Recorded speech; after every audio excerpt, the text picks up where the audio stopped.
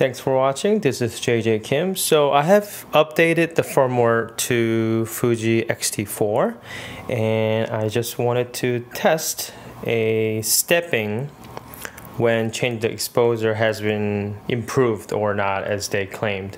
So I have set this as shutter speed at 48th of a second and aperture automatic and the ISO is 1250. And I'm gonna slowly turn to the windows and see outside. And then aperture is getting close. Now is f16. So it's going for f4.0 to f16. And I'm using 16 to 80 f4 lens. So now its aperture is 4.0 and f16. So this is when aperture is going up and down. You see the autofocus slowly getting it.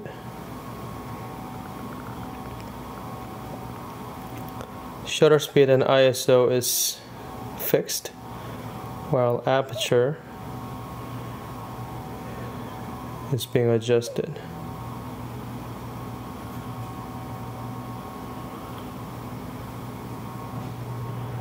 All right.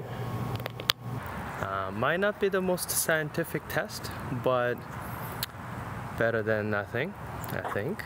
And of course, oh my goodness, it's really bright. And I'm gonna walk into the shadow and see how well it does. How did it do?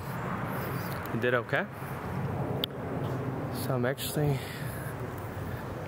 so the camera is on WeBill Z1 WeBill. So now aperture is fixed at 4.0, shutter speed is fixed at 48th of a second, and ISO is actually automatic. And I'm gonna see if there's any stepping on the ISO at all. Seem to struggle a little bit. So it's ISO 160 and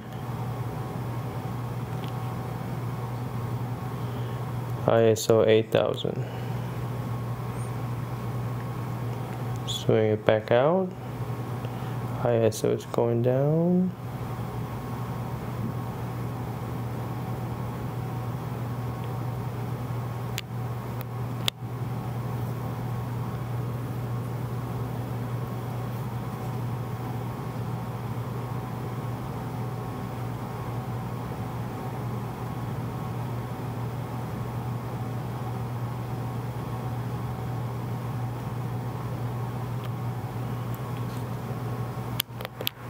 So now ISO is set at 2500, aperture is 4.0, and the shutter speed is automatic.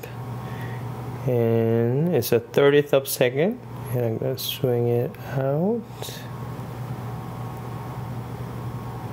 And now is 1600th of a second. And let's see. And 30th of a second. And I'm actually manually focusing because I think the focus might kind of fool people.